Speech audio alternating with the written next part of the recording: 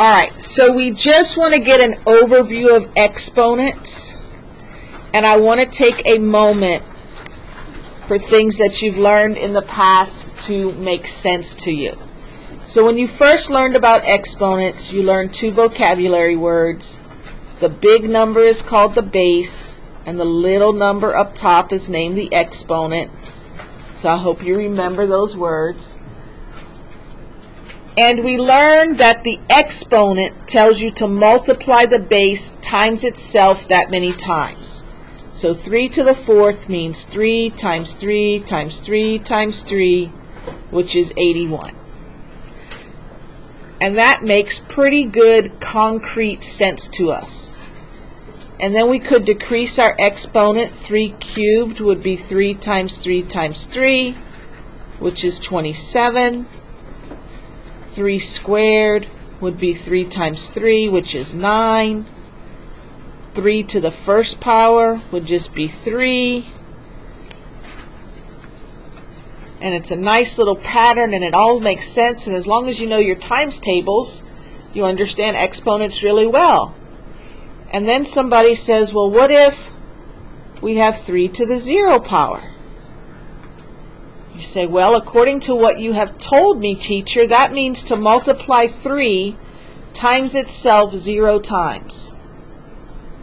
How do you expect me to multiply something by itself 0 times?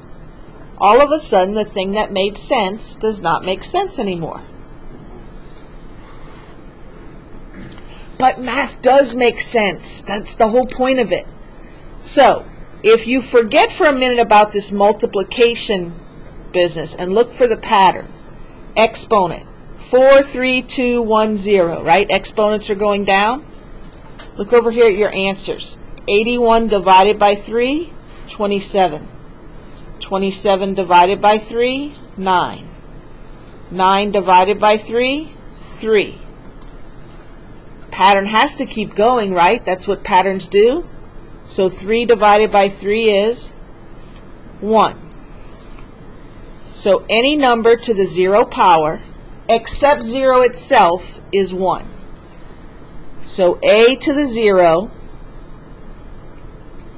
for all a's not equal to 0, so your base can't be 0, equals 1.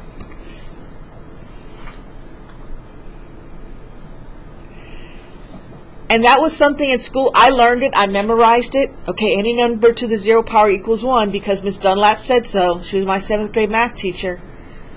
But it was a really long time before anybody made it make sense to me. Now we get into negative exponents. Well, the pattern's just going to continue. 4, 3, 2, 1, 0. Less than 0 is negative 1. So over here, the division has to happen. 3 to the negative 1 power must mean 1 divided by 3, 1/3. Has to. And then 3 to the negative 2 power. Oh, well, let's take 1/3 and divide it by 3.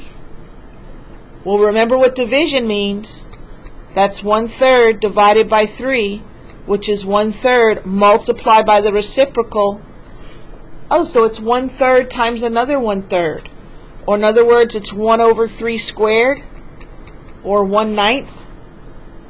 So do you see that when you have a negative exponent, that just means to have 1 over that base with the positive exponent?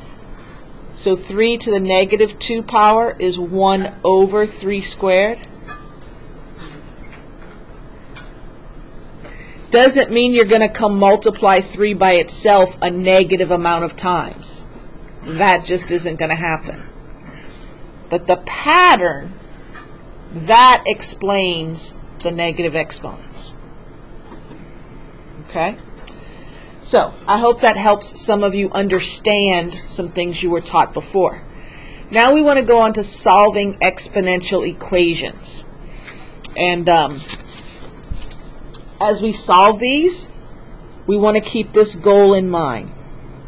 And the goal is to try and get the same base.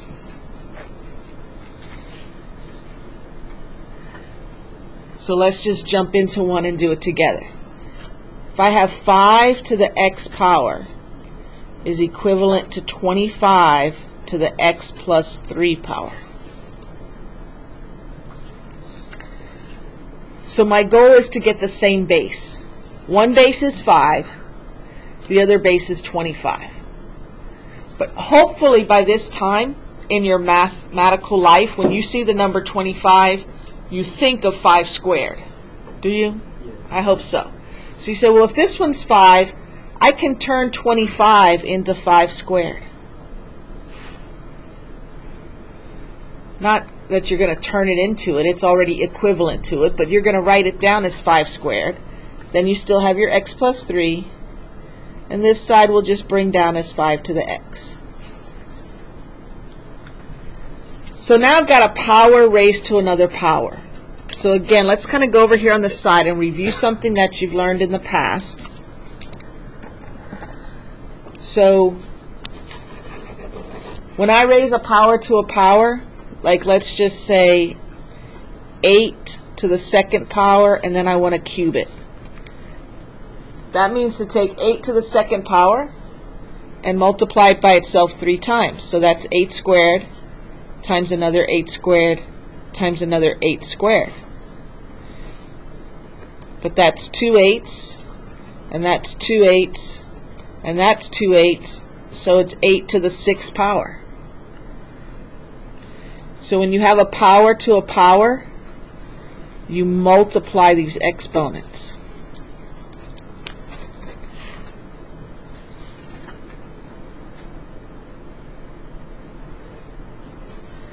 So when I come over here, if I multiply these two exponents together, I have to distribute the 2 and get 2x plus 6.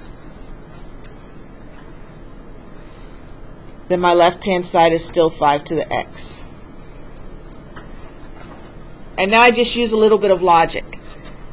If 5 to the x is the same thing as 5 to the 2x plus 6, that has to imply that x is equal to 2x plus 6. So it's not that I'm really making the 5's go away, but if I have the same base raised to 2 different exponents, but they're equal, then the exponents have to equal each other. Right? Just common sense. So now all I have to do is solve that little linear equation. Subtract 2x from both sides. Negative x equals 6. Divide by negative 1. X equals negative 6.